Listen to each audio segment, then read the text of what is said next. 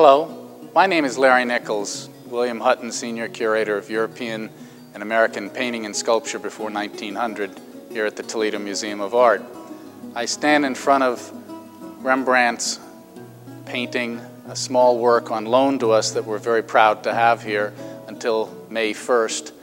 It's on copper. It measures only 8.5 inches by about 6 3/4 inches. It's quite small.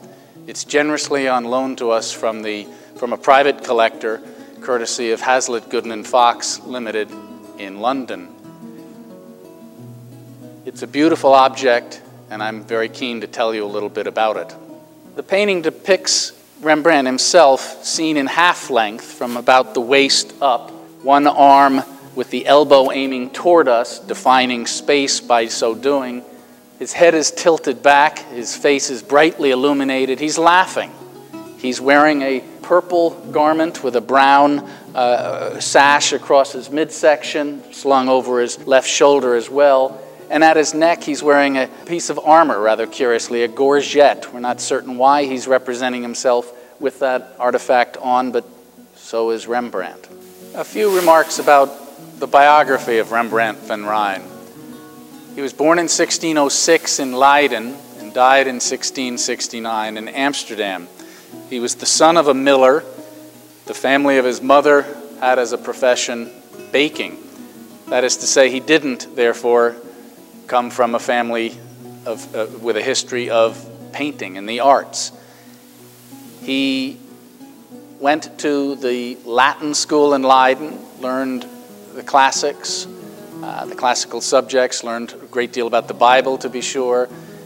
And at approximately age 15 or 16, he left that study and went to take lessons to train as a painter, working first with a teacher in Leiden and then a 6-month apprenticeship with an artist named Peter Lastman in Amsterdam. He returns to Leiden, practices by 1627 or so, perhaps a little bit earlier, art on his own. The painting that we wonderfully have on loan here, in fact, is datable about to the year 1628. 3 years after that, he moves to Amsterdam for good. He never returned to Leiden in a permanent way. In fact, he never traveled out of the Netherlands. This is how self-confident Rembrandt was. In the economic center of the Netherlands, Amsterdam, Rembrandt immediately made great renown and wealth for himself as a portraitist, as a painter of history subjects, that is to say, scenes of mythology, scenes from the Bible, both Old and New Testaments. He made renderings of landscapes, made a very few number of still lives, and he also painted scenes of everyday life that he witnessed about Holland from his waking and activities day by day. He was a printmaker, he was a draftsman, and he was a great painter. With Frans Hals and Johannes Vermeer, Rembrandt van Rijn was the greatest artist of the 17th century. Some might even say the greatest artist ever. I'd like to tell you a little bit about the recent reappearance of this picture that we have on loan here, Rembrandt Laughing, for it's quite an astounding and amazing story. As you see here, the composition of Rembrandt's painting on loan to us is known from a Flemish engraving made by Lambertus Antonius Claessens, a Flemish artist, as I said, who lived from 1763 to 1834. Claessens' inscription on his print identifies the work as coming from the hand of Frans Hals. We know that now not to be the case, as Rembrandt painted this, but this is a record then of this painting existing in the late 18th or early 19th century. It next appears in the art historical literature in the early 19th century, where it is listed as lost Rembrandt painting known from the Claessens print. And it reappears on 2 subsequent occasions in the 20th century exactly that way.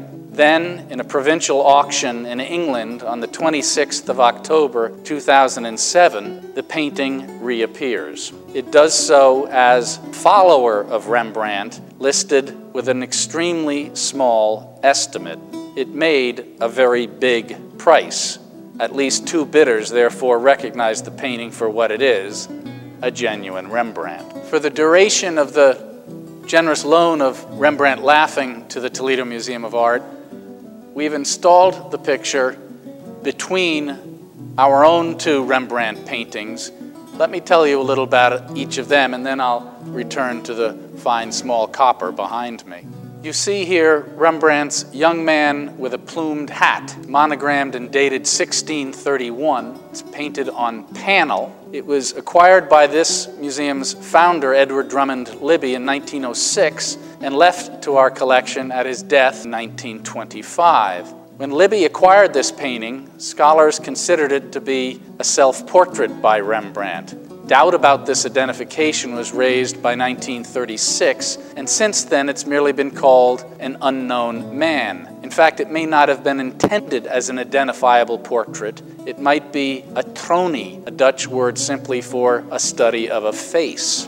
It was painted in Amsterdam in the months after he moved there from Leiden in 1631. We see here opulence and a specific but transient moment of time. The figure has a gold chain around his neck, dangling from it a pendant with a jewel on it. He wears a velvet cap with a gray feather. There's a dynamism to the composition, constructed deliberately by the artist, with the left shoulder projecting forward slightly and the feather projecting back into space. These elements, in conjunction with Rembrandt's wonderful light, the ambient light around the figure enveloping the form, is what makes this picture so memorable. The Toledo Museum of Art is very fortunate in having a second painting by Rembrandt, Man in a Fur-Lined Coat. This picture was bought by this institution in 1977, and it makes a grand juxtaposition with our earlier portrait. In this painting, datable to 1655 to 1660, hence towards the end of the artist's career, and that's the wonderful juxtaposition with Toledo's painting of 1631, we see a man in 3/4 length, frontally positioned, gazing, even peering out at us. He has a brilliant red garment on, long locks of hair dangle over his shoulders. His hand is rested on an article girdling him, probably a belt. There are other details in this, but there's not enough to identify what Rembrandt may have had in mind here. Is it a portrait? Is it a portrait historié, that is to say, a known individual in the guise of a mythological figure, or perhaps even more likely, an Old Testament figure? We simply don't know. There's always more to learn when one is dealing with a genius. It's a late painting, and stylistically we see the breadth of Rembrandt's execution here. Glowing colors, again an enveloping light, but it's a broader touch rather than the minute application of brushstrokes that generally characterizes the early Rembrandt. There's a stillness and a vitality in this picture that's quite mesmerizing. Returning now to Rembrandt Laughing, let's discuss a little bit how scholars have come to recognize this as a painting from the hand of Rembrandt. Credit goes to Rembrandt scholar Ernst van de Wetering, emeritus professor, University of Amsterdam, primarily for this attribution, for it's he who's published in the Chronicle of the Rembrandt House in 2007 his defense of this painting as from the hand of Rembrandt. One would think his argument is cut and dry for the fact that the copper is monogrammed R.H.L., Rembrandt Harmansson, his middle name, from Leiden. But of course somebody else could have affixed that monogram. Professor van de Wetering has demonstrated that whoever put it on there, and he's certain it's Rembrandt having done so, the application of it is wet paint into wet paint. So it's not from a later time. So there's one point buttressing the argument. Another is that the painting on copper is a support that Rembrandt used a number of times in his early Leiden years. It also was exactly the time he was working as a printmaker, commencing his long and fabulous career as an etcher. In fact, his earliest signed and dated etching is 1628, the year this painting dates from. X-ray examination of this copper has revealed that underneath the rendering of Rembrandt, there is an unfinished painting of a number of figures that very likely is a history painting, a mythological or biblical painting. We're not sure what, but again, in these years, 1627-28, Rembrandt was making such paintings, and possibly he commenced such a subject, for whatever reason, decided not to continue, maybe turned the painting 90 degrees and renders what we're looking at. So the superimposed painting on top of what's underneath, very likely being another Rembrandt there, unfinished, is another point that supports this attribution. Now let's take a look at the subject itself. The artist has shown himself laughing. You see here an etching, Laughing Man from 1630. Not only in oils then, but in his etchings. Rembrandt at this very time was exploring the emotions, the capturing of a face in laughter or in surprise or other emotions as well. And one theory is, and it's highly plausible, is that this painting, perhaps this etching that we've been looking at too, were made as exercises for Rembrandt to explore how to render a countenance responding in a certain emotional state. We see examples of such faces then in history paintings where a figure will be in pain or in great joy, and very likely Rembrandt, using his own countenance, his own facial features, looking in a mirror, was making studies of exactly these kinds of responses.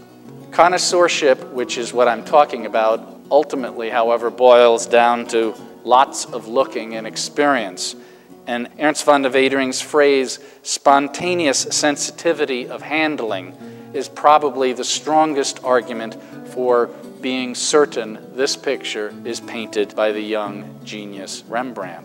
Whether Rembrandt wanted us to see this as a self-portrait or not, it categorically represents Rembrandt. Laughing, the artist exploring a joyous emotion. In some 75 instances in his long career, in prints, in drawings, in paintings, Rembrandt did render his own likeness. I'd like to show you just a few others to give you a greater sense of how he depicted himself. You're looking at a painting in the Indianapolis Museum of Art, Study in a Mirror. And again, we see Rembrandt. It's from just a year or two later than the painting on loan to the Toledo Museum of Art, and it's on panel, slightly larger, but again, an artist exploring perhaps the least expensive model available to him, his own likeness. Here's another painting, also from 1629, Trony with Rembrandt's features is how the painting will get cataloged these days. Trony being that Dutch word for face. And so we're seeing here Rembrandt's likeness in another panel, again slightly larger than the loan copper to Toledo. And the similarities in the facial features are showing us Rembrandt at a young age. He's approximately 22 or 23 in the loan painting to us, and about the same age then in the Indianapolis and Nuremberg painting. Let's look at how he records his likeness towards the end of his life. I remind you, he dies in 1669. This painting that you see now, Self-Portrait as Zeuxis Laughing, is in the museum in Cologne, Germany. For a long while, it was thought to be datable to the very last year of Rembrandt's life, 1669. Recent scholarship puts it now some 7 years earlier to about 1662. That is to say, there are a number of self-portraits that post-date the painting in Cologne. Zeuxis was a classical painter who laughed himself to death while painting an old woman. At the left margin of this painting, you see Rembrandt having painted a painting of an old woman. It's not fully legible, but in the original, it is. That stick in front of the artist is actually a mahl stick, an implement used by the painter as he's working in front on a canvas. Now, in Rembrandt's day, in the literature of Rembrandt's day, Zeuxis was praised as one who always chose subjects that allowed him to depict the passions and emotions. you see Rembrandt here laughing, in fact, laughing himself to death as Xerxes. It's a remarkable juxtaposition then with Rembrandt 1627 or 8 in the painting on loan to us, The Small Copper, as a young man. Here again, either coincidentally, accidentally, we again see the master laughing. He's a profound artist, a universal artist, and I think it's a great opportunity to see this self-portrait here on loan to the Toledo Museum, for it highlights our own gems, a painting from the early years of Rembrandt's career in 1631, and a painting from the last years of the 1650s, a great picture that I wish we knew more about. If you're watching this before May 1st, 2011, I can't urge you enough to come to the Toledo Museum of Art and see Rembrandt Laughing on loan to this institution. If you're viewing this after May 1st of 2011, still come to the Toledo Museum of Art, because we can reward you with 2 very fine Rembrandt paintings that I've discussed with you here